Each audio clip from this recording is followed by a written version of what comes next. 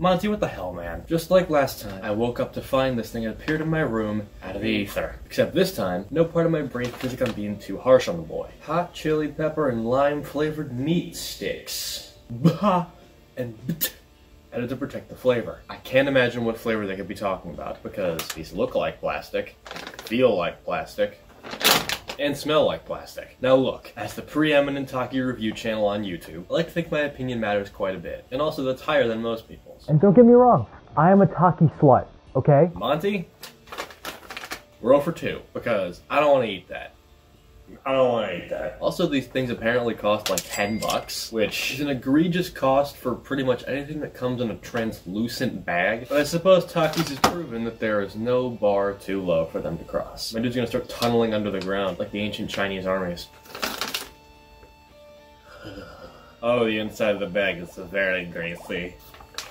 That just smells like a really shitty Slim Jim. The whole bag kind of smelled like Takis. This one alone does not smell like Takis. It's also not powdery, which leads me to believe that this collaboration may have been a sham. Well, the only way to find out, I guess.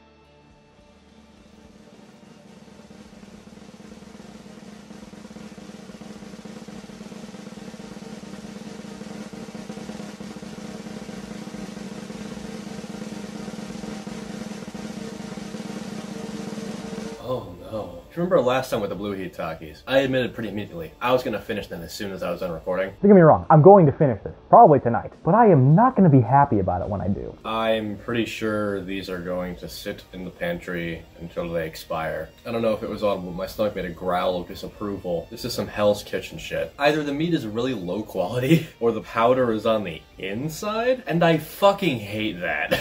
The aftertaste reminds me strongly of Takis, but Takis don't have an aftertaste. You eat one, 3 seconds of bliss, and you eat another one. That's how a fucking corn chip works. This is a savory meal. It just doesn't work. Like, I don't know what to tell you. It just doesn't work. Alright, go finishing it. Whatever the bag they use to hold the meat inside is very, very robust. Just because these things are relatively shaped like Takis doesn't mean they are, which we learned last time. This time I feel like those of you who didn't get the picture, get it now? Okay, so they're kind of growing on me, I gotta admit, but I don't like that. I don't like it at all. I'm so conflicted. I want to hate it, but I secretly want to like it. And I like it, but I secretly hate it. That's 2 pros and 2 cons, so I think these meat sticks have left my life relatively unchanged. Tune in next time for more reviews that go literally fucking nowhere.